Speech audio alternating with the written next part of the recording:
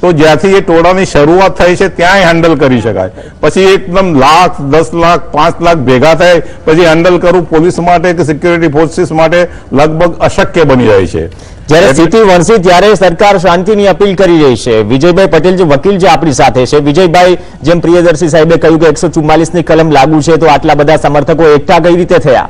જે એક્સક્યુઝ આપી રહ્યા છે ડીજીપી ને એ કે બધા ચાલતા આવ્યા, પરંતુ જે માહોલ ઉભો થયો કદાચ સરકારની નિષ્ફળતા ગણી શકાય. 144 છતાં જે ભીડ ભેગી થઈ, જે સમર્થકો ભેગા થયા, તેમાં સ્થાનિક તંત્રની નિષ્ફળતા માનો છો આપ?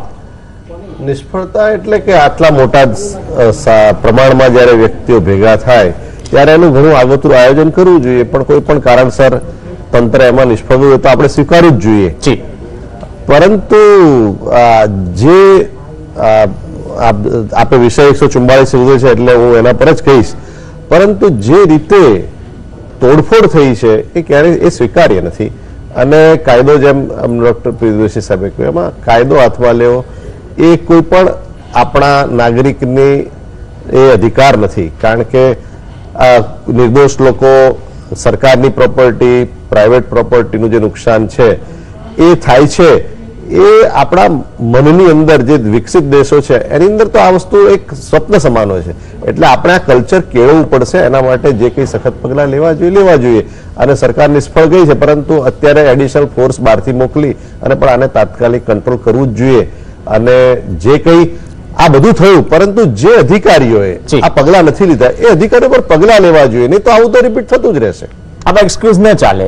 જે રુઝાન, હાઈકોર્ટનો પણ કરેક આદેશ હતો, હાઈકોર્ટનો પણ કરેક આદેશ હતો. સાહેબ સરસ બોલ્યા. મારે પહેલો પોઈન્ટ એ કરવો છે કે જ્યારે 144 થાય, કારણ કે અમારે 8મી માર્ચ વુમેન્સ ડે અમારે એક નાની બાઇક રેલી કરવી હતી વુમેન્સની, અને એ વખતે 8મી માર્ચે અમદાવાદમાં 144 ની કલમ લાગી હતી, તો અમને પરમિશન ના મળ્યું અને રિસ્પેક્ટફુલી ના મળ્યું એટલે મેં ના કરી.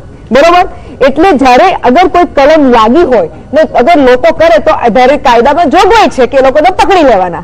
એટલે the main point is, I would like to clear, બધાને ખબર છે, આઈ થિંક આખા દેશને ખબર છે, છેલ્લા 3 દિવસથી ખબર છે કે ગવર્મેન્ટ અને પોલિટિશિયન્સ અને આ બધા ગુરુઓ સોકાલ્ડ એ લોકોનું નેક્સસ ચાલે છે. Because money power, muscle power જે આપણે વાત કરી, એટલે ગવર્મેન્ટ પહેલાથી જ ઢીલું સાંકળ્યું હતું, એ પહેલાથી જ ઈચ્છતી હતી. Let us be very honest, આપણે એનાથી શરમાઈએ નહીં, ભલે કોઈ બી ગવર્મેન્ટ હોય, but it is important for us to understand as a citizen of India. કારણ કે આપણે આમ તો બધી મોટી મોટી વાતો કરીએ છીએ, આપણે તરક્કીની વાતો કરીએ છીએ, ડેવલપમેન્ટની વાતો કરીએ છીએ, મેક ઇન ઇન્ડિયાની વાતો કરીએ છીએ, પણ આપણે એ ભૂલી ગયા છીએ કે આપણે આટલા લોકોને તો બચાવી નથી શકતા.